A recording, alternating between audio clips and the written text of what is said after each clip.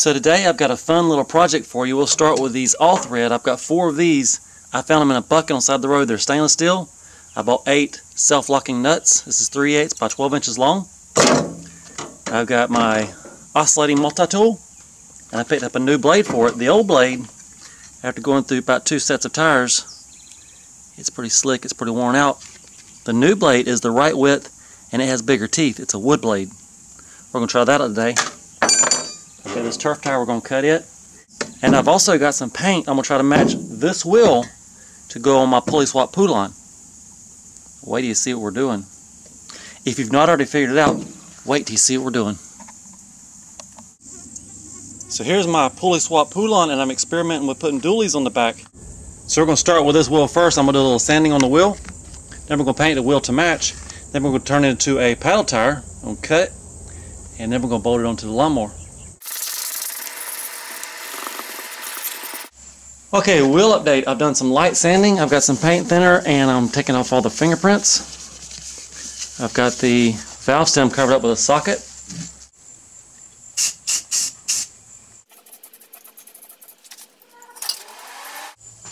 I'm going to go ahead and pop the bags off of this first tire, and I can wrap the second tire. And I'm going to let this dry all night. We'll put these on the mower tomorrow.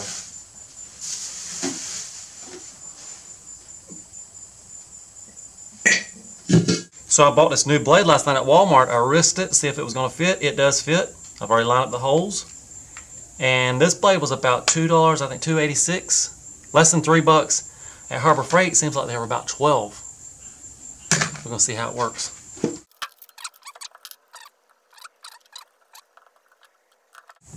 I'm excited to see how good this blade does in comparison with the bigger teeth. Should work better. Now, to answer the question, does the Walmart blade work better than the original blade? Yes, 100% better. I've been sitting here just a few minutes. Got this tire mostly cut. I decided I better stop and show you how fast it goes. I've only got 2 more little knobs left.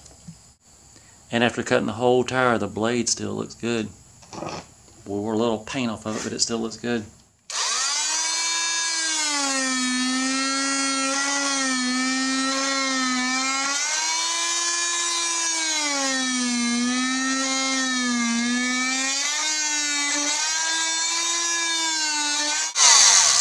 This is the first time I've done it with it off the mower. It's actually really nice. You can move it around, reposition it.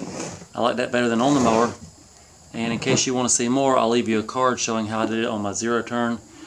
So here we are out in the lawn trailer. I've got 2 painted wheels, 2 cut turf tires, 4 all-thread studs, 8 nuts, a ratchet with a deep well 9/16 and a 9/16 wrench, and my jack.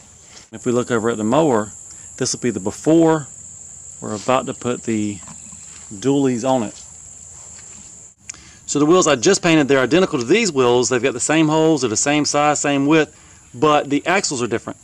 So if you're thinking just take these off, put these on the outside, put the other ones on the inside, you wouldn't have to paint them. That would have worked except for different axles. So those are now painted. I will run the studs through the holes. So I'm going to take this wheel and I'm going to line up the holes straight up and down. Then I'll slide the new one on with the holes straight up and down.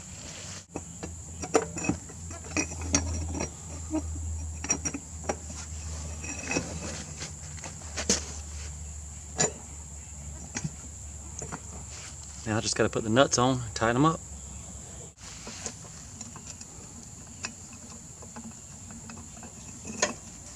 And so now, even though it's raining, I've got one of the dualies on. The rain just means there'll be plenty of mud to test them. We'll be trying those out here soon. And now we'll repeat on side 2.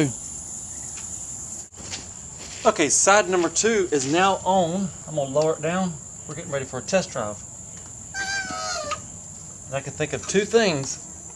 If I put the trailer on and I turn sharp, the tire might rub on the trailer. And B, if this tire ever needs air again, I'm going to take this tire off. What I might do in that case, if I decide to run these long term, I might cut the center hub out.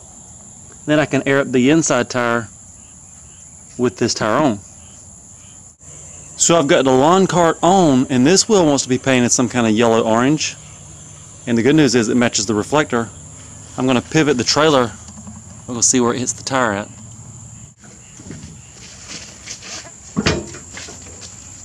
Yeah, right about there. If you were turning sharp, it's going to be a little bit of a... We'll either extend the trailer tongue or just don't turn sharp. And right before I started, I also rebuilt this starter just the other day. However, the battery is dead. I put headlights back in. I'll turn them on for you. And I put in a new key switch. Well, a new used key switch.